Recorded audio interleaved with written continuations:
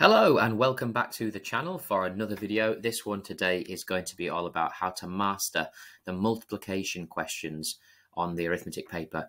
And I mean the long multiplication questions, those tricky 2-mark questions. So we're going to go through it today and hopefully help you to score well on these questions. So first of all, again, back to this table. Multiplication questions falls into the calculations category, and you can see on the 2023 paper 32 marks went towards calculations questions. That would involve addition, subtraction, multiplication and division. So there is going to be a couple of questions on multiplication, long multiplication specifically. Right, so the questions look like this. And this one was taken from the 2023 paper, I believe. So last year's paper. And I'm going to show you how to solve it. The tricky thing is with these questions, there's quite a few things to remember, a few steps involved, and you can easily make a careless mistake as you're going along. And that's why it's worth 2 marks and why it says here, show your method, because even if you get the answer incorrect, if you've shown your method but you make a slight calculation error, they can still award you 1 mark. Okay, so starting off then, we multiply the ones first. So we've got 7 times 3, that's 21. So we're going to put 1 down. I'm going to carry the 2. 0 times 3, anything times 0 is always 0, but don't forget you've got your 2 there, so that's going to become 2. And then we've got to multiply the 6 by the 3, so 6 3s are 18. So we'll put the 1 and the 8 there. So we've multiplied the ones, that's all done. Now we're going to move on to multiplying by the tens.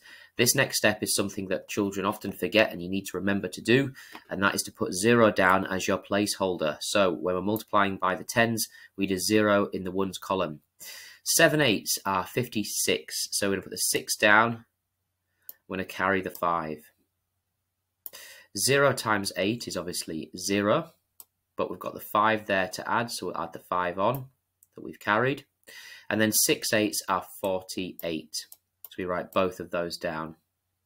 So now we've multiplied both the ones and the tens. The next step is to add those 2 parts together. So we're going to add downwards. 1 add 0 is 1. 2 and 6 is 8. 8 and 5 make 13. So we're going to put 3 down. I'm going to carry the 1 over. 1 and 8 is 9, plus that 1 is 10, so we're going to put 0 there and carry the 1. And then we've got 4 and that 1 there that we've carried to make 5, giving us a final answer of 50,381.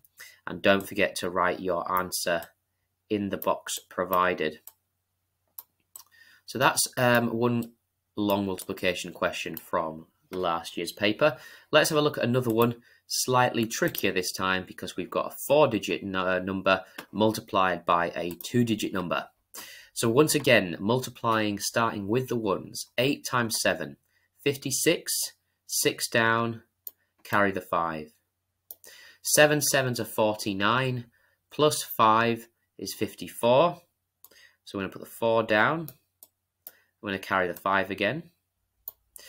Then we've got 0 times 7, which is obviously 0, but we've got that 5 that we've just carried, so put the 5 there.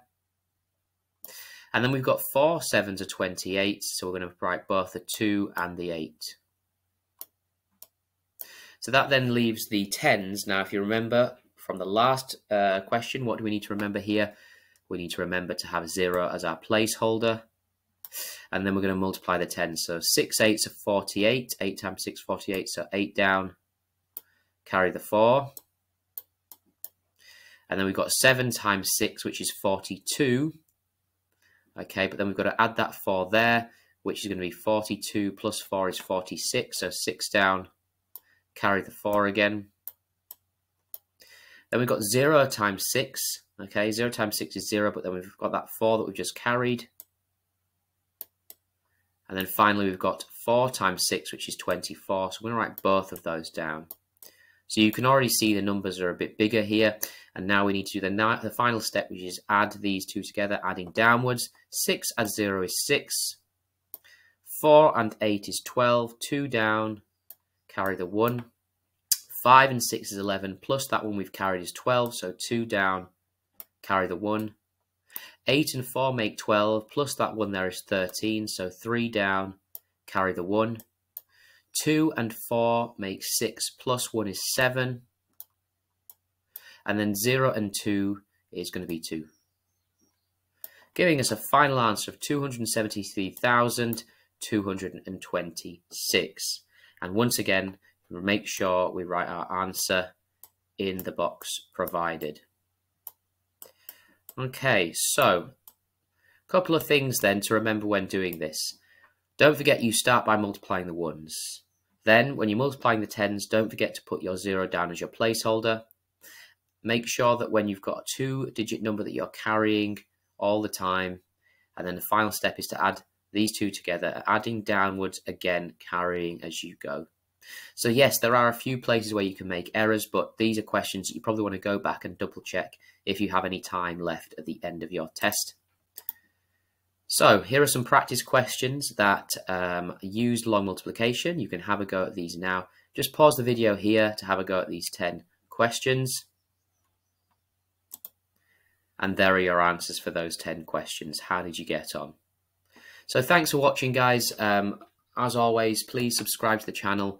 We're going to have more videos coming up to help you prepare for your SATs tests and more videos on primary education. Please see this video here for a full walkthrough of the arithmetic paper. Please see this video here for a breakdown of all the different questions in the arithmetic paper, and see this video here on a breakdown of all the different questions in the grammar paper. So thanks for watching. Don't forget to subscribe, and I'll see you in the next one.